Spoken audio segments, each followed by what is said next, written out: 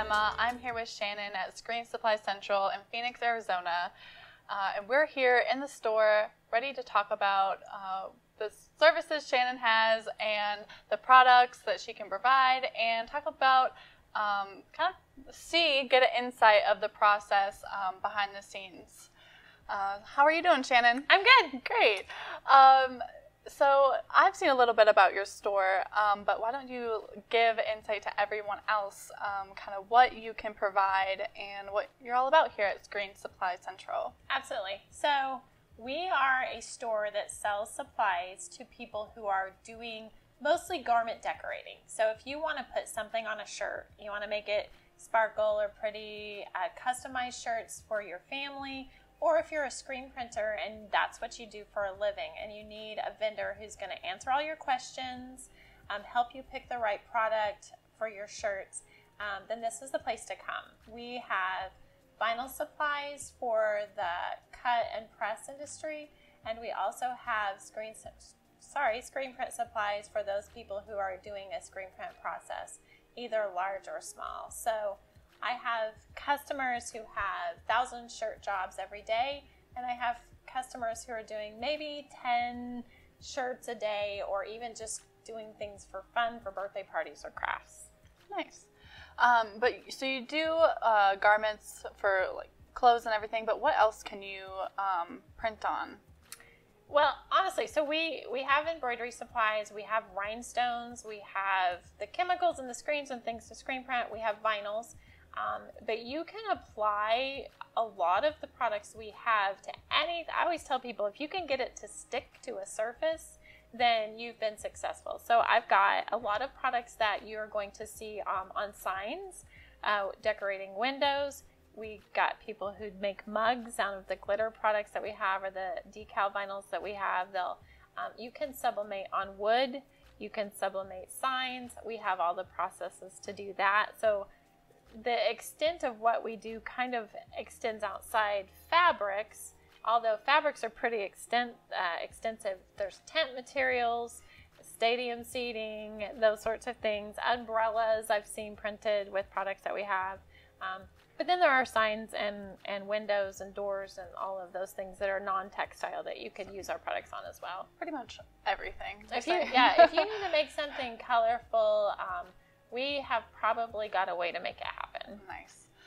What is your favorite item to make, or what is one of your favorite things that you like to do? So because of what I do, because I'm really just a retail store, I'm selling stuff to people who are getting to have all the fun. So I don't get to do a lot or use a lot of the product that I sell on a daily basis. So the fun things that I do get to do is when we get new product in, which we did just pick up a brand new vendor called Specialty Materials, and they have an array of products that we hadn't had before in all kinds of different colors. And so we've been cutting a lot of material with our Jaguar, which is a cutting system where you run your vinyls through. It will plot it out, and you weed it, heat press it to a shirt. So I'm demoing today one of those newer products, which is a color shifting material. That's a lot of fun. On the Instagram, Screen Supply Central, if you go there, we just posted a shirt the other day made out of material that we're calling Grandma's Couch.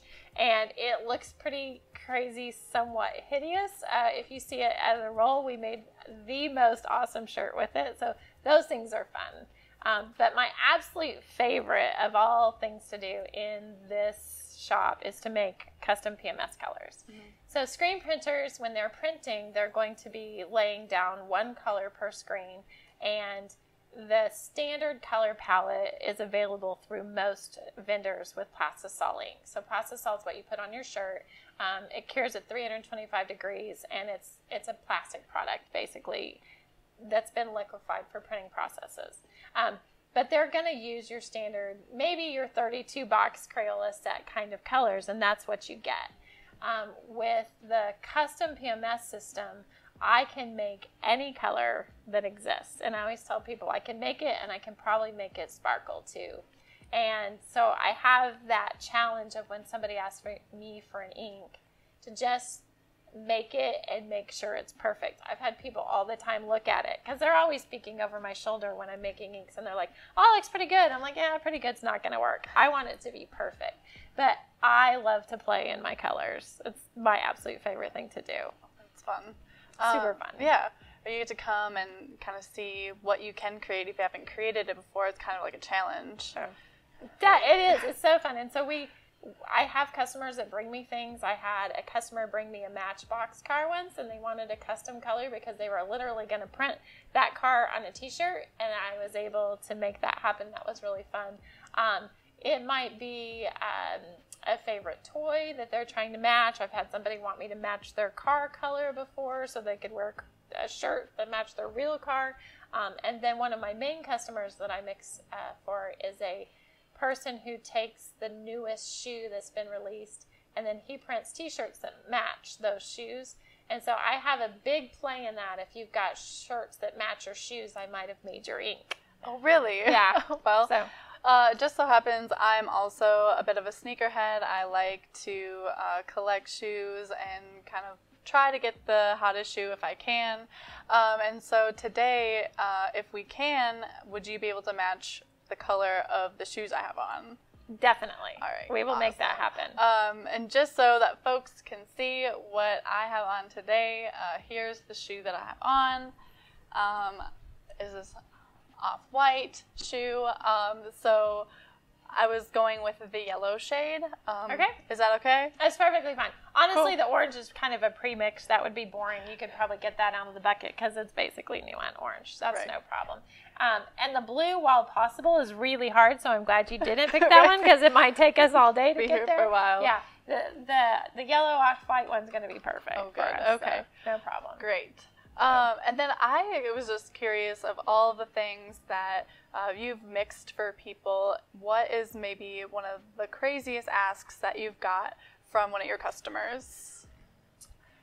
So obviously I've mixed a lot of different things, but one of the weirdest things, and it's not something that I normally do, but because I do color, I was able to perform this task. I had somebody come in one day. We are open on Saturdays, but it's in the beginning of our Saturdays. We didn't start that until May.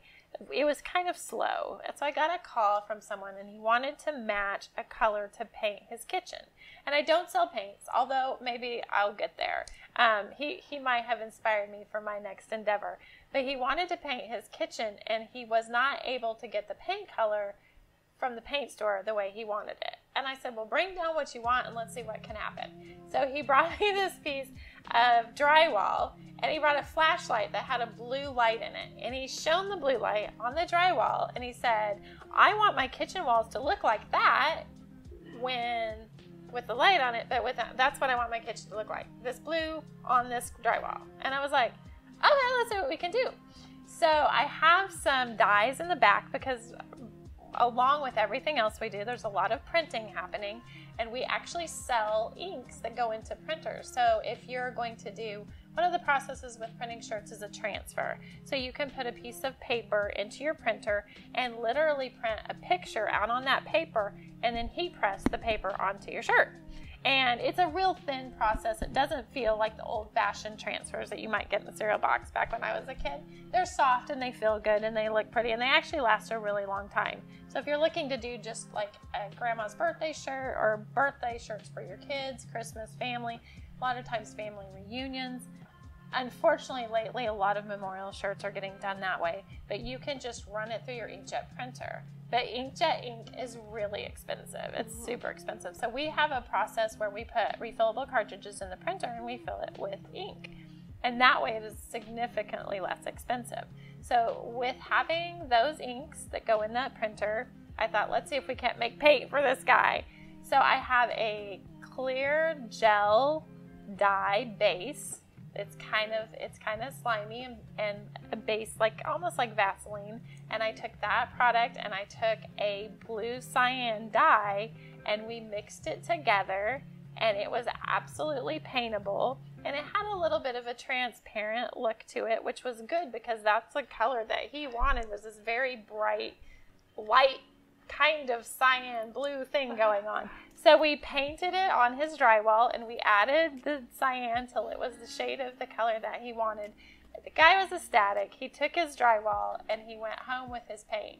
And I hope, painted his entire kitchen and was very happy, but that is probably the nuttiest thing I've ever done. I love that. The things people come up with. So it worked. It was probably one of the very few ways that he was going to get what he wanted, but he got it. Whether he liked it or not, once he got home, I don't know. But yeah, I hope he painted his kitchen and realized that that's actually what he wanted. Yeah, I know. And I was thinking the same thing. I was like, it's cute like here, but that's a lot. It was a very blue for a kitchen, so. Oh, that's fun. Well, all right. If you want, we can go and check out your, I guess your shop. Yeah. And see what things look like back there. My mixing station is what that. we call it. Your so I've been coined a lot of things. My mixing ink is branded as Color Girls ink. So people call me Color Girl only because I have colors all over me all the time. So I've just kind of been known as the Color Girl, and because I make random colors for people, even for painting their walls. So the Color Girl brand is where we're going, but people have also called me the Mixologist because for the purpose of screen printings, I am definitely the mixologist. So we're going to go visit Color Girl's mixing station and see what we can do. All right, I'm excited. All right, awesome.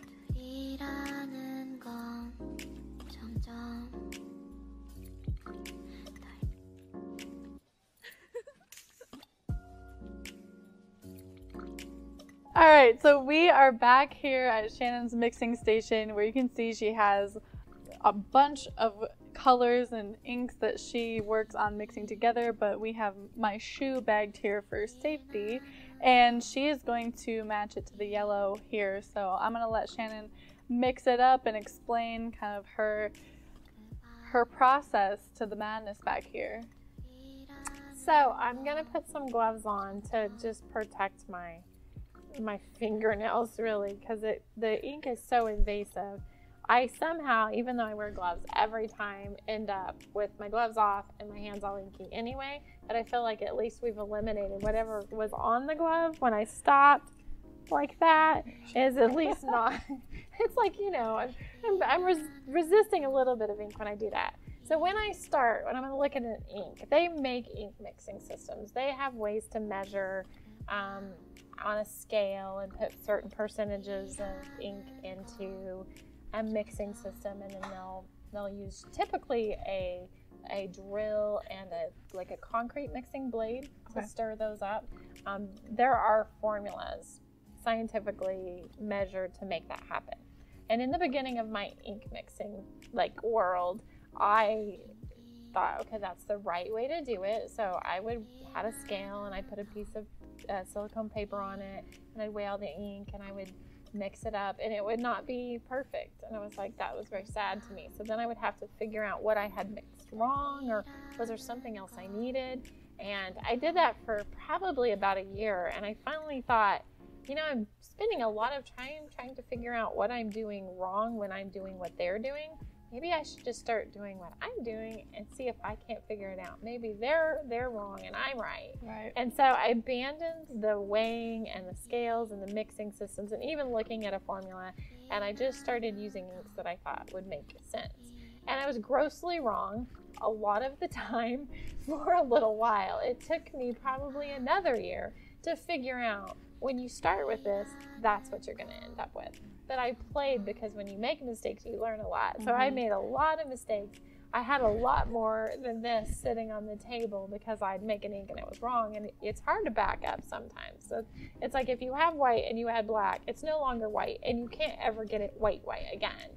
And the same is true with a lot of colors. If you start with an ink and it's got something in it and you don't even know it's there, if you didn't need that color, you have to start all over again. So we did that a lot. So I've gotten, in the last 12 years of mixing ink, quite a bit better at knowing where to start.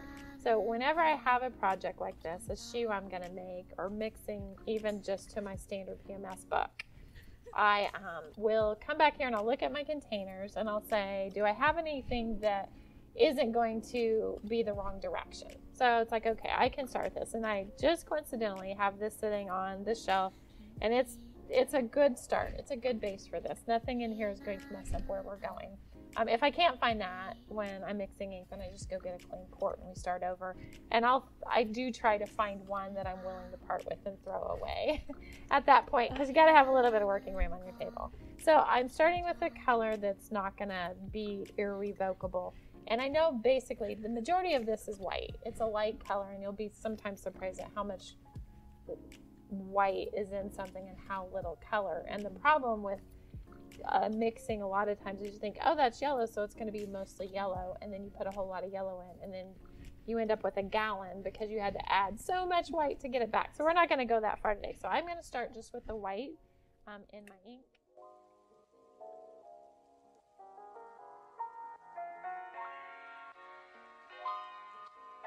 So we will just keep adding the yellow and see how we get there. Yeah, we're going to get there.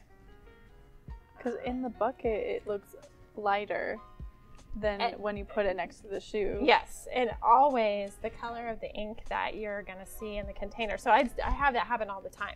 I'll go to show the customer that I've made their ink, and I hand it to them, and it looks so much different than what it's going to look like on the paper that people like look at me. Until they're accustomed to the fact that they know that's what it's going to do, and they know that I wouldn't give them a product that isn't exactly right. So I guess it's kind of like when you swatch paint on your wall before you paint your entire wall. It's kind of similar. Very much. Or, you know, you open the paint can and you're like, it looks white, and then you paint it on your wall and it's very gray or it's very blue or whatever. That's the same concept. Okay. Now, see, like if we were, and I'm just going to show you, if I was doing this color right here, I would keep this and I would start adding a little bit of black. But this yellow right here actually has a little more orangey tone to it. So this is that point where I'm almost going to say, I'm going to reach back here because I have this golden yellow here. You see how that yellow's got a lot more orange in it? Yeah. So we're going to take a little bit of that and mix it in because we want to get some more of that orange color going. I feel like I want to hold up stuff so people can see it, but I would leave here looking like I every day.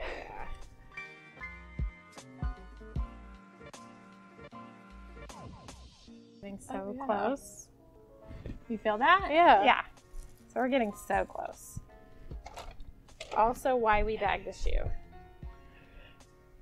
I know this probably makes some people really anxious if they're about to see this. Like with all that ink on that shoe? Yeah. Yeah, I'll just say this. The guy that I make shoes for, and I actually have a couple that do that, he does not watch me do it. He drops off the shoe and he walks out the door and he comes back when the ink is done. I can imagine. He doesn't I'm sure it would just stress the heck out of him. This is when you start to get down to like you're so close. And you just start adding little bits at a time. Exactly. And and that's when this is when people will do that. Like, oh, that's kind of, that looks pretty good. And I'm like, oh, yeah, but I want it to be like, oh my gosh, that's exact. This is it. And the big customer of mine, one day, he came in, and this is like my ultimate compliment too. He came in and he looked at the ink swabbed on the paper, and he looked at the shoe, and he's like, I just don't know how she does it. Right. And it's like, oh, that's what I want to hear. And so now you guys see how I do it. I just keep dabbling about till it happens.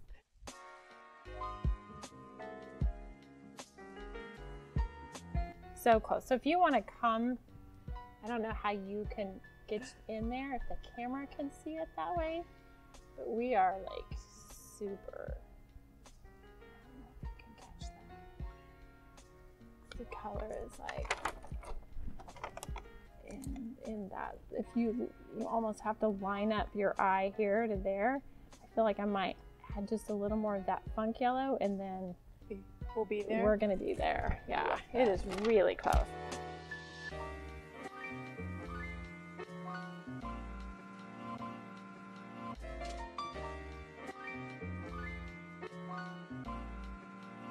All right, so we were able to see the process behind making a custom color. It's seriously so much fun. I've been standing back here and not participating, and I even have ink on me, so I can only imagine how much you are covered with when you leave work. And so I can imagine it's a blast back here.